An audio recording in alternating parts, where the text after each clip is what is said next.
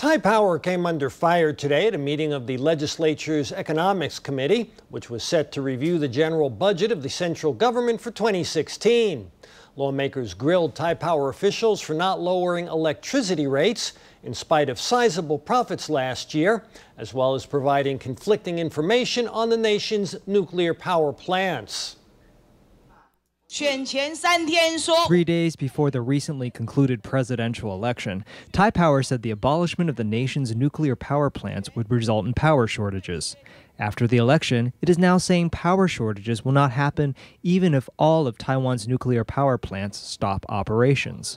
Taipower Chairman denied such statements came from his company after legislators questioned the company's contradicting remarks on the abolishment of nuclear power. No one knows how much the economy will grow in the next 10 years. How can Taipower predict actual electricity consumption in the future? Another sticking point was electricity rates. Taipower says its decision to cut electricity rates in April was due to the falling cost of natural gas. But one legislator at the session questioned this decision, pointing out that with the company's reported earnings of $34 billion in 2015, the public should see some direct benefit.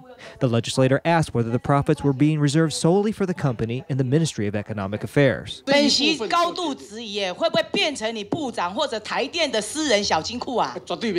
Taipower continues to find itself under fire, it appears that the company will face huge challenges in getting its budget approved this year.